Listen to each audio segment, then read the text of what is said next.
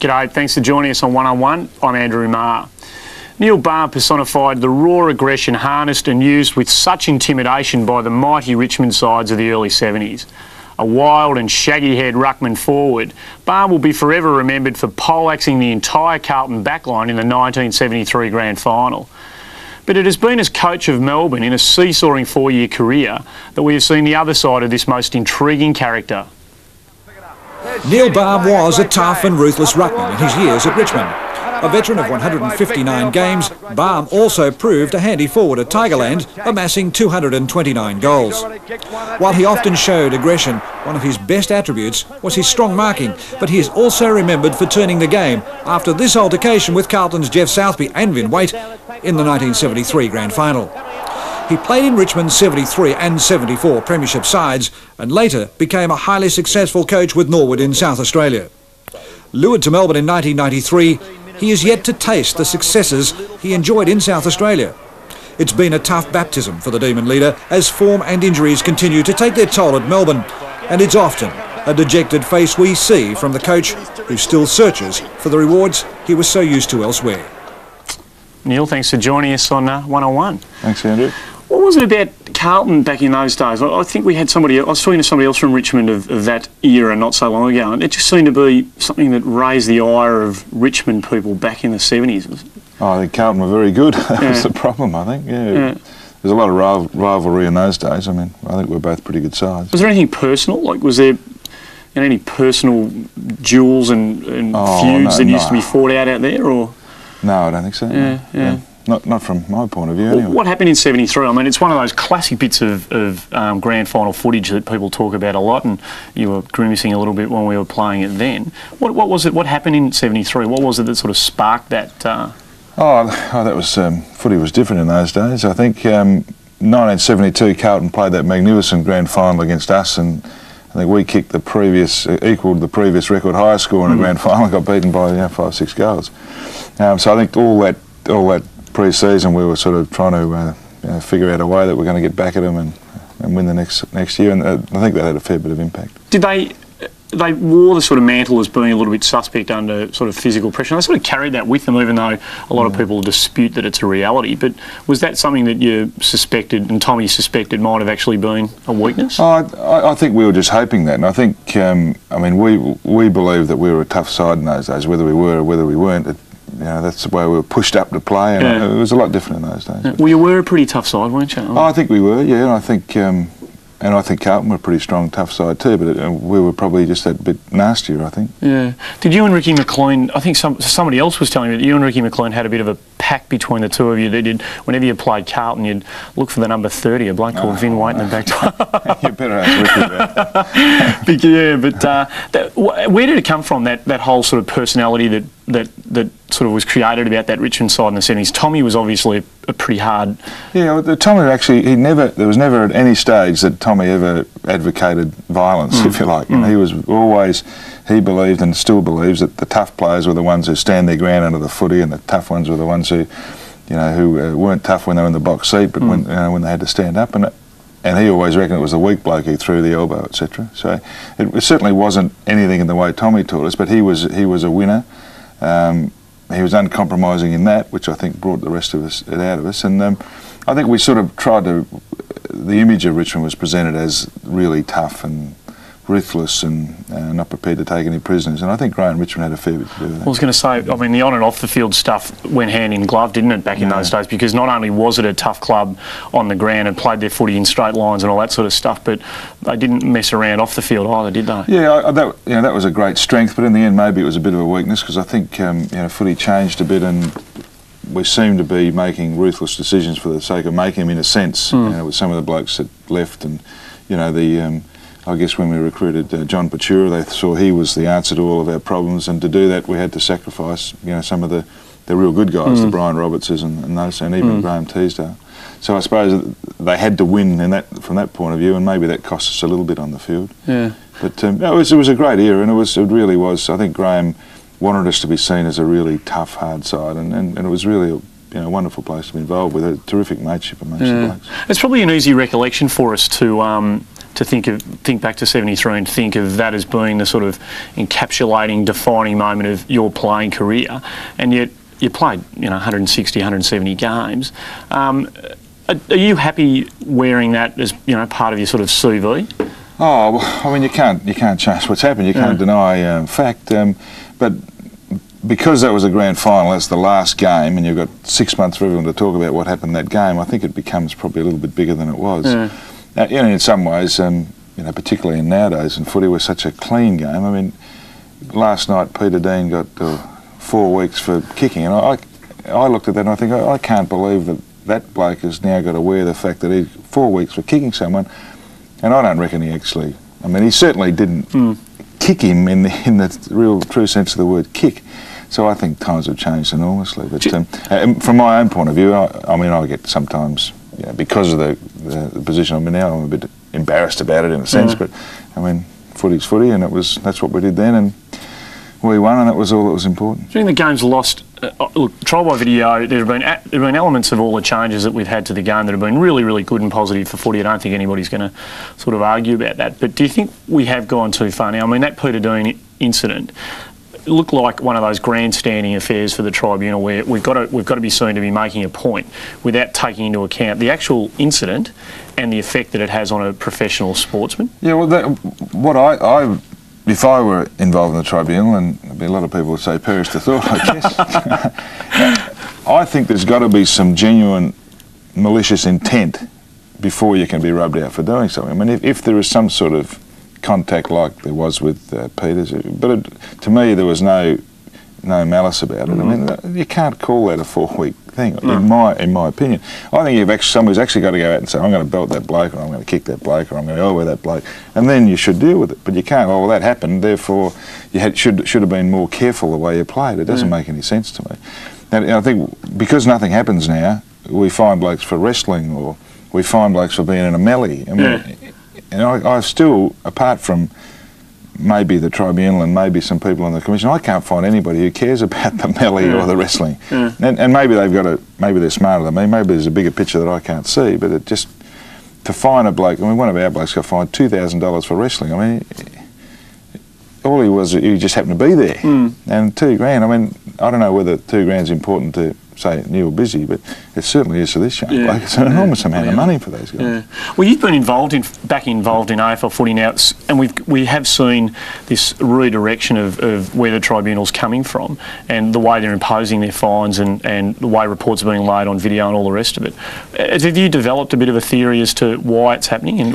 No, I only look at it from a practical point of view, what we do with our players, and I can see that in a lot of ways it's good for the players because it makes them more disciplined, it makes them less likely to do those things, and it gets on with the game and it makes a better spectacle, and in a lot of ways it's much easier to coach because kid blokes are more disciplined in what they do. So I think that's their direction.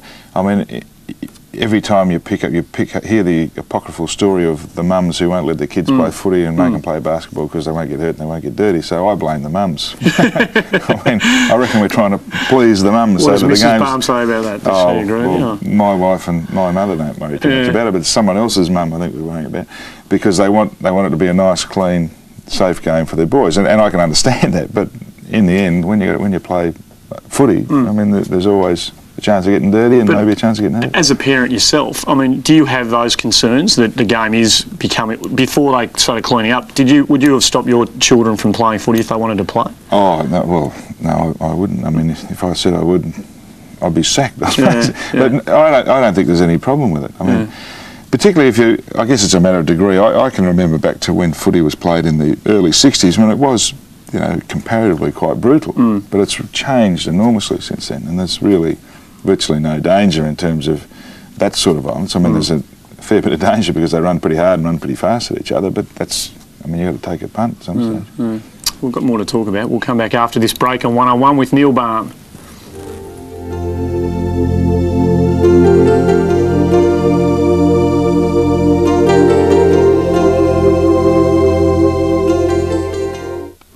on 101. We're talking to Neil Balme, and there you are, Balme, one of your quarter-time or three-quarter-time addresses. Do you sort of like looking at yourself in this mode as in the middle of your coaching days? It's become your almost superseded the 1973 footage now. Some of those classic moments we've seen of you in the coach's box during games. Yeah, it's all the bad moments they keep, isn't it? Well, a lot of us will say they're great moments. I mean, what happens in the box at that time when the frustration levels get to a point where you are forced to rock back and run the fingers through the hair and put the face in the hands? What's Griffo and Pete Russo and those players? What are they saying to you at times like that? They're keeping out of the way. Yeah, I've got to deal with the bones with Barry Richardson, and once I settle down, he's got to settle me down and get me back on track. But it's been pretty emotional. I mean, particularly when we do things that are so I guess so silly, so petty. I mean, you drop the ball, can't pick it up. All those things that you worry about if you're coaching junior footy. We tend to lose it a bit and do that, and that becomes very difficult because, from a coach's point of view, there's not much you can do about it. You just see it happen, you go, I know he's not trying to do it, but it's happening. Well, it's funny that you mention that, because there's been, from some quarters, criticism of the way we've perceived Neil Balme to try and have Melbourne playing. I mean, we hear of game plans and all the rest of it, and it's just a breakdown of skill level, and the fact that you have so many quality players not out there doesn't help. But because those things happen, people turn around and say, he's got to start doing something different. He's coaching the side incorrectly. He's got to get rid of the game plan and make it more simple. You've always managed to keep any response to those sorts of criticisms pretty all sort of under double wraps. How do you feel about it? Oh, look, people have the right to criticise as much as they like, but I think our game is very simple. But if you're playing AFL footy and you can't catch, you can't kick, you can't handball, well, I think we've got an enormous problem. You can't make it any simpler. The only way to make it simpler than that is not get it at all. But is it that simple? Is there anything you're trying to do down there and have tried to do since you came to Melbourne? Is there something that is a little bit sophisticated in what you're trying to do? Oh, no, I think we're still very basic about what we're trying to do. What I guess deep down want blokes to do is understand the percentages in the game and understand what they should do and what can happen and therefore what they should do. But there's nothing too tricky about it. I mean, there's no, you go here, then he goes there, then you go there, then he goes there, and then we get it over there. It's all pretty much reactive to where the ball is, and then our blokes have got to be in the right place to be offensive or right place to chase them, I guess. It's pretty simple. Yeah. Well, you played a lot of footy under Tommy Hafey, and I guess when it comes to simple game philosophies, match day philosophies, Tommy's almost in a class of his own. I think that John Northey is probably one of his disciples that continues to practice what Tommy preached. Are you a different coach than the one that you were coached by? Oh, well, yeah, I mean, that was a hell of a long time ago. I mean, footy has developed a bit. The sort of players you've got to change a lot. They're not as accepting as perhaps we were in those days. And I think there are things in footy that you can do to make, I mean, Tommy's plan was very simple but very good, but there are ways not to make it better necessarily, but you can take more advantage of situations, which is what we're trying to do. When you say accepting, players were probably more accepting back in those days. What do you mean by that? Oh, I think when you told someone to do something, they just did it without asking, why would I do that and what's in it for me, etc. And not that I think the players today are difficult, but they are different. I think kids are brought up differently than what they used to be. How so? Can you sort of put your finger on it simply?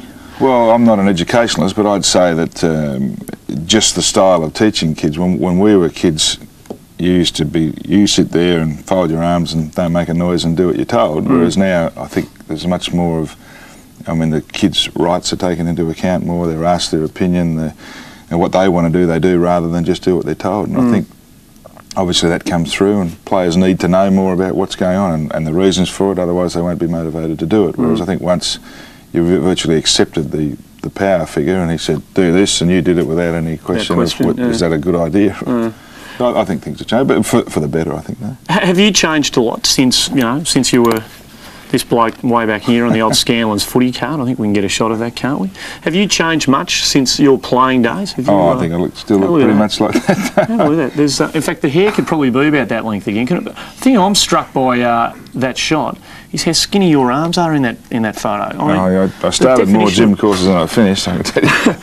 The definition of players these days, look, Barry Cable was a classic down there in the bottom right-hand corner of that screen, but the definition of players, they are a different human being these days running around out there, aren't they? Oh, we're much more professional now. We get a lot more, across the board, a lot more out of ourselves. And there were some blokes who played in my time who were like the blokes are today, but there would have only been a few of the really dedicated ones, if you like, the ones who really went to the limit to do what they should do. There's quite a few of those, but now virtually everybody has to do that, otherwise they don't get to the line. But getting back to that point about the evolution of yourself from player to coach, have you gone through, you know, a deep sort of philosophical readjustment or something like that from the days you played to the way you look at the game now? Oh, I don't think so. No, I think I've always reacted to the game as it is. I'm still very competitive. You know, I guess your position as a coach as opposed to a player is totally different. As a player, you're very much introverted to what you need to do for yourself, and as you become a more experienced player, then you can impose yourself on the other guys. But as a coach, you can't be thinking about yourself at all. You're always thinking of the big picture and what's good for someone else. So there's a much different, I think. Just in terms of the way that the media walking down into the sort of lines down at the end of the game to confront the coach, particularly after a loss, is always a fairly nervous experience for journos, no matter how long, particularly bad losses. And you've always been one who's been able to come across as exhibiting and maintaining great sort of control and a calm. There's always been a real calm about you after, you know, some pretty horrific losses. Yeah, I think if you came in immediately the game finished, you'd probably see a different picture. But I think it's a very important responsibility for me in my position. If I'm always seen to be out of control and losing it, even in those bad situations, it's not giving a very good line to the players. I mean, you can't just be, I mean, we lose, we're upset, you can't stay upset. Like, you can be upset inside and you can want to do something about it, but you've still got to treat people, I think, with the respect that you have to. I mean, it's not the journo's fault that we got beaten by 100 points, so we can't, I think I can impose it on them. I think there's elements of Malcolm Blight. There's similarities between yourself and him, particularly the way you sort of dealt with maybe loss. And I think a lot of people were probably critical to some extent of Blighty is because he was so even after a loss. Maybe because he wasn't as angry as he could have been. His players didn't get the right message. Is there any fear of that happening? Or? No, I think you don't know Blighty very well if you think that. I mean, he would come across as level because he knows he has to, but I mean, he's an enormous winner. He would hate it. And I think I never played under him, but I know a few blokes who did, and he was scathing. I mean, you left in absolutely no doubt how disappointed he was if he lost. So, you know, I think that was probably a wrong impression. But I think you have, well, I believe you have to be that way. So the players would see that, the right picture, and it might be a different one that the public gets to see after certainly with Malcolm. Okay, look, we might have a bit of a yak about Melbourne. We'll try and finish on a good note, but we'll be back with more Neil Balme on 101 after this break.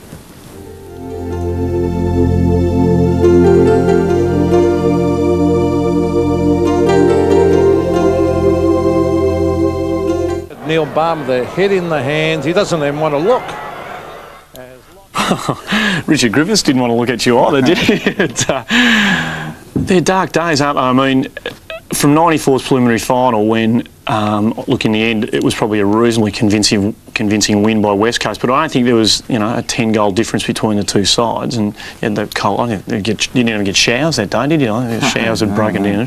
What sort of happened since? I mean, we know about the injury list, and it's an absolute shocker. Is that what it is? Oh no, that's obviously, that contributes. But I think so even last year we had a terribly tough draw at the start of the year, and we lost 6 games, but we played reasonably well in all of them, and that's where the competition's a bit tough because it's not an even draw, and we're really up against it. And it was a great credit to our blokes that we fought back, and then we won. What did we won? 8 or 9 or something, and put ourselves in a pretty strong position. And then the draw came around again where we played the better sides, and we needed to win the games, and again, we didn't play all that badly, apart from the Adelaide game, and missed out on making the 8.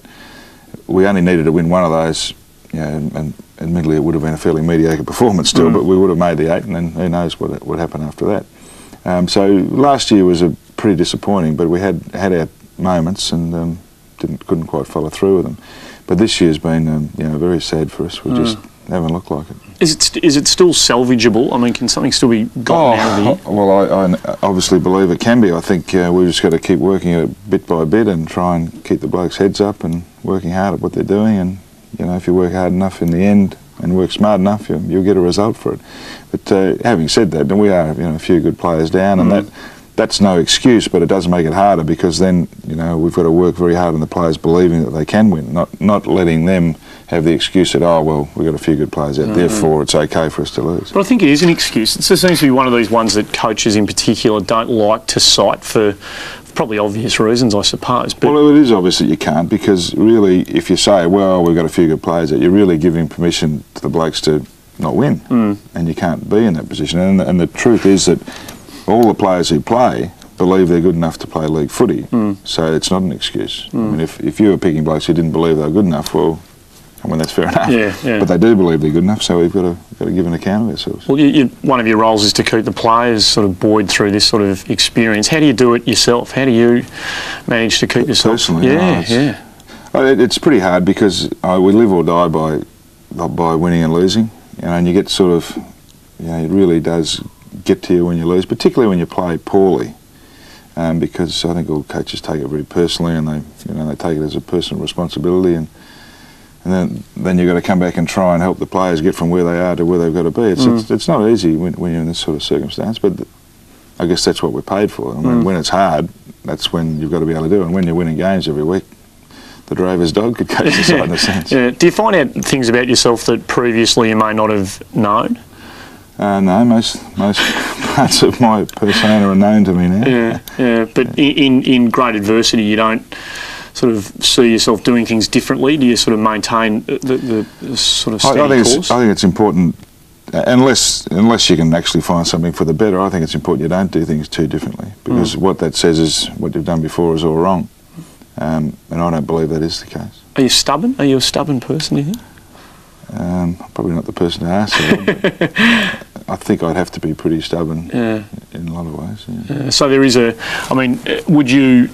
would it take a lot for you to sort of say, okay, maybe halfway through the season you say, okay, we've got to do something different? Would it take a radical, alteration and shift in the way you view things to turn things around at sort of 180 degrees? Well, I don't think you can. I mean, there isn't a better way, in a sense. I mean, there may be marginal changes to what you do, and sometimes you have to react to your circumstances to get the most out of what you got, but it's always got to be marginal. See, if you make a big change for the sake of not having enough good players or whatever the reason is, when you get back to where you should be, you're going to make a huge change again, and that must be wrong. What about the weight that a guy like David Neitz has to carry and has had to carry in 1996? I think that at the end of 95 we all thought that he was right up there in the top flight, and he hasn't been terribly bad in 96, but he hasn't been anywhere near the 95. I think he carries an enormous responsibility, and probably that's made it harder for him, because he's only in footy terms pretty young, but he's got a big heart and he's a lot of ability. He'll be no problems. I still think he is in the top flight of players, because he's playing with us and we haven't done much. His job has probably been, or his position has probably been lessened a bit.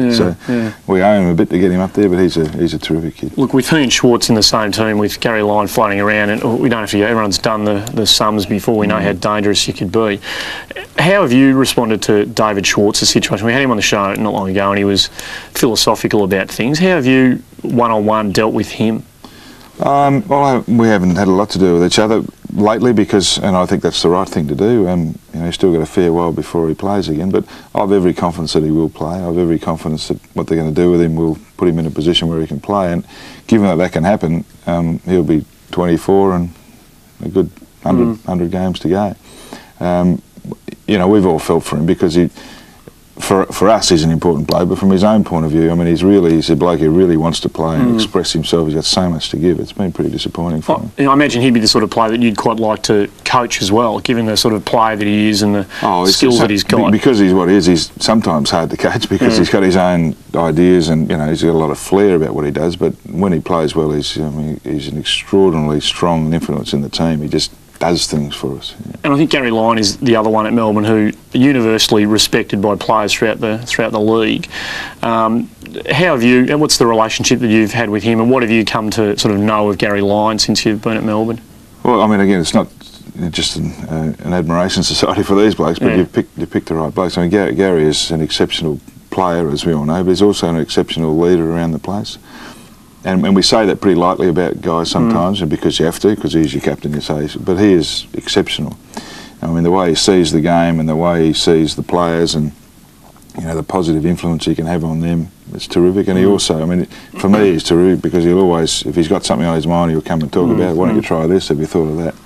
You know, he really is he's a terrific influence around. Are you going down to churches lighting candles yet and hoping for a bit of luck for the second half of the year in '97? Oh, that's what we should be doing. Yeah, well, look, you deserve it.